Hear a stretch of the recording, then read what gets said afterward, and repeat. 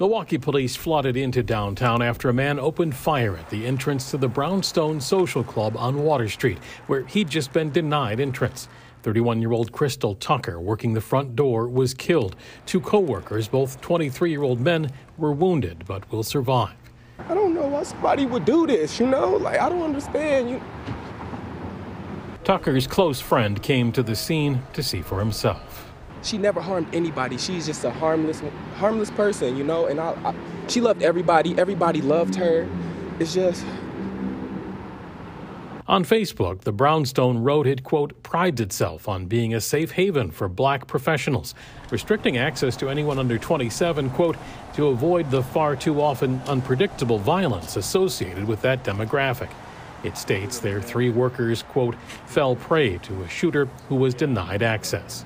It's your girl, KT. What's poppin'? We've learned Crystal co-hosted a podcast where she was known as KT, and in an episode recorded the night before she was killed, they talked about concerns over crime in Milwaukee. Jungle Talk about here, cutthroat. man. A jungle. It's too cutthroat in these Milwaukee streets. And now it seems those fears have tragically been realized.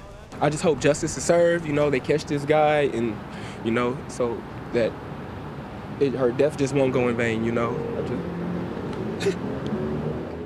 Nick joining us once again. Where are police in their search for the shooter?